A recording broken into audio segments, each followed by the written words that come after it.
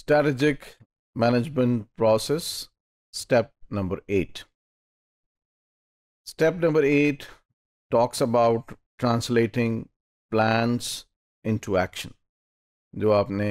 अभी तक स्ट्रैटेजी बनाई है, स्ट्रैटेजी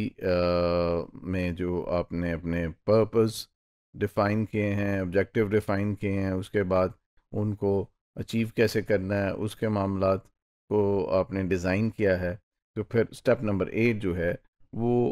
बात करता है कि इनके ऊपर अमल दरामद कैसे होगा। तो अगर ये सर्वे किया जाए सीनियर एग्जेक्टिव्स का, मुख्तलिफ कंपनी के सीनियर एग्जेक्टिव्स का, जब एक सर्वे किया गया, उनसे मुख्तलिफ क्वेश्चंस पूछे गए, तो इस सर्वे के नतीजे में, इस इन्वेस्टिगेशन के नतीजे में ये पता चला कि company achieved only 63% of the results in their strategic plan, कि वो जो उन्होंने अपने गोल्स एंड ऑब्जेक्टिव्स सेट किए थे उसका सिर्फ 63% अचीव किया जा सका। तो इसका मतलब यह है कि 100% गोल अचीव नहीं होते, और ऐसा कभी भी नहीं हुआ कि 100% गोल अचीव हो जाए। लेकिन इसको ये 63% जो अचीवमेंट है, ये भी बहुत बड़ी अचीवमेंट है। और कैसे एक जो प्लान ऑफ एक्शन जो है वो डेवलप किया जा सकता है, तो इसके लिए ज़रूरी है कि one should create the projects bye defining the certain parameters, जैसे पर्पस, कि हम ये जो कर रहे हैं, लेट्स से कोई प्रोडक्ट बना रहे हैं, लेट्स से कोई सर्विस डेवलप कर रहे हैं, लेट्स से कोई एडवर्टाइजमेंट कैंपेन डेवलप कर रहे हैं, तो इसका पर्पस क्या है, what we want to achieve, goals and objectives को सामने रखते हुए, और कौन हमारी अगर एडवर्टाइजिंग प्लान है तो हमारी जो व्यूअरशिप है वो कौन है, हमारे जो लिसनर्स हैं वो कौन है, प्रोस्पेक्टिव लिसनर कौन हो सकते हैं, स्कोप क्या है, क्या क्या शामिल है हमारे ऑब्जेक्टिव्स में, और अगर लेट्स से एडवर्टाइजिंग की बात कर रहे हैं तो कौन से मीडिया हम इस्तेमाल करने जा रहे हैं, क्या ये सोशल मीडिया है, क्या ये मेन स्ट्रीम मीडिया है, क्या ये प्रिंट मीडिया है, क्या ये इलेक्ट्रॉनिक मीडिया है, क्या ये आउटडोर मीडिया है, तो what is the basic scope of this advertisement campaign. Then contribution, के जो हम इम्प्लीमेंटेशन करने जा रहे हैं या जो एक्टिविटीज़ हम करने जा रहे हैं, इसकी क्या कंट्रीब्यूशन होगी टोटल स्ट्रैटेजी में और टोटल प्लान के अंदर। अगर लेट्स से अगर हम कोई एडवर्टाइजमेंट कैंपेन की बात कर रहे हैं, तो एक हमारी एडवर्टाइजमेंट जो है वो एनुअल एडवर्टाइजमेंट है प्रोग्राम, तो एक अगर उसके बीच में कैंपेन है 3 महीने की, तो how this campaign fits into that annual advertisement programme. Resource requirements, कितने फाइनेंशियल रिसोर्सेज हमें चाहिए होंगे, कितने ह्यूमन रिसोर्स हमें चाहिए होंगे, कितने मटेरियल रिसोर्सेज चाहिए होंगे, यानी जो स्ट्रैटेजी हमने तय कर ली, जो मुख्तलिफ टैक्टिक्स हमने सोच लिए कि इसके ऊपर अमल करना है, तो उनके ऊपर अमल दरामद करने के लिए एक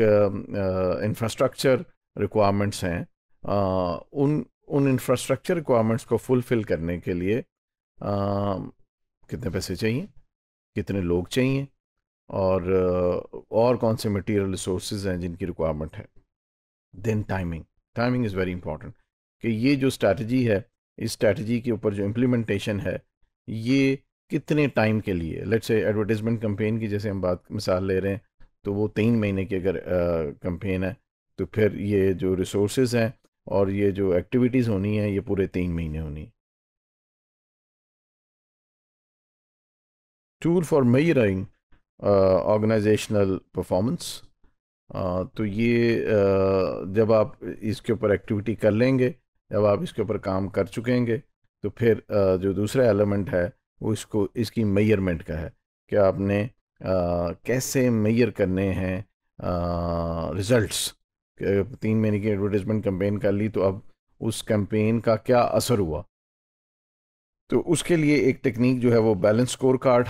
की है। Balance score card is basically A measuring tool that uses goals set bye managers in 4 areas to major A companies performance. Financial, यानी अगर उसी मिसाल को लेके चलें तो फाइनेंशियल का मतलब है कि सेल्स में कितना इजाफा हुआ, कस्टमर्स, कितने नए कस्टमर इस एडवर्टाइजिंग कैंपेन ने क्रिएट किए। इंटरनल प्रोसेसेस, कोई आपके जो एडवर्टाइजिंग से रिलेटेड जो प्रोसेसेस हैं, जो आपके मार्केटिंग से रिलेटेड प्रोसेसेस हैं, उसके अंदर कोई तब्दीली आई, उसके अंदर हमने कोई चेंज की। पीपल, लोग, innovation, growth and assets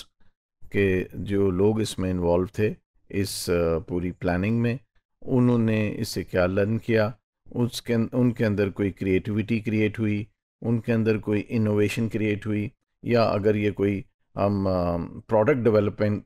strategy थी तो उस प्रोडक्ट डेवलपमेंट स्ट्रेटजी के दौरान क्या हमने नए लोग ट्रेन किए और क्या नई प्रोडक्ट्स बन सकी, और अगर ये सेल्स हमारी हुई तो इन सेल्स में और इन प्रोडक्शन प्रोसेस के अंदर क्या कुछ एसेट्स के अंदर भी ग्रोथ हुई, कोई नई मशीनरी हमने ख़रीदी, कोई नए प्लांट ख़रीदे, कोई नए हमने